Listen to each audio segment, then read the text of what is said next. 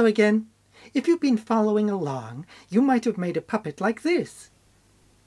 I'm going to show you how to make a costume for her, and also how to make the droid puppet. Start by taking the head off the body. It's easier to make the costume that way.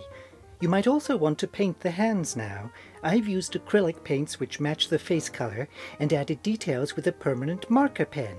To make the princess's costume, you will need some fabric scissors, a marker pen, some string or wool, some masking tape, some rubber solution glue, and the fabric of your choice. Take a piece of string and wrap it around the bottle. Making sure the string is tight, make a mark on both bits of string with a marker pen. Now lay the string out on a table and you can see the two marks, here and here. Now cut the string about 2 centimeters beyond the red mark. Do the same the other end. Lay the string out on your fabric.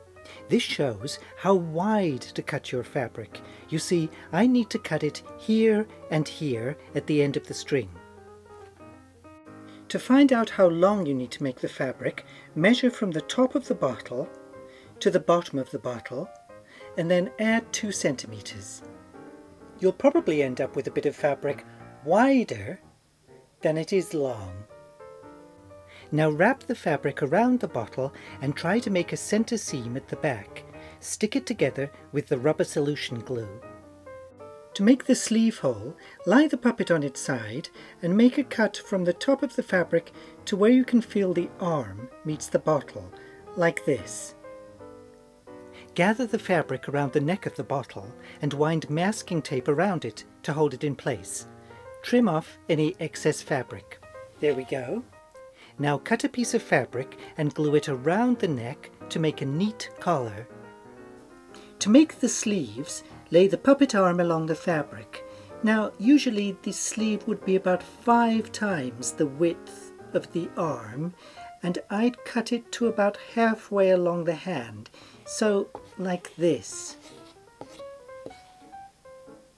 Once you're happy with one sleeve, of course lay it on the fabric and cut another one to match. Wrap the sleeve around the arm and stick the seam together with the glue.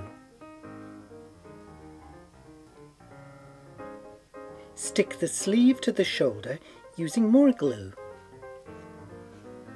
Do the other sleeve and you'll end up with something like this. Here's the one I made earlier. It's a very simple costume, but you could go on and decorate it with whatever you like. Buttons, feathers, paper scales if you're making a monster. It's up to you. Now the droid is quite simple to make. I'll show you inside him.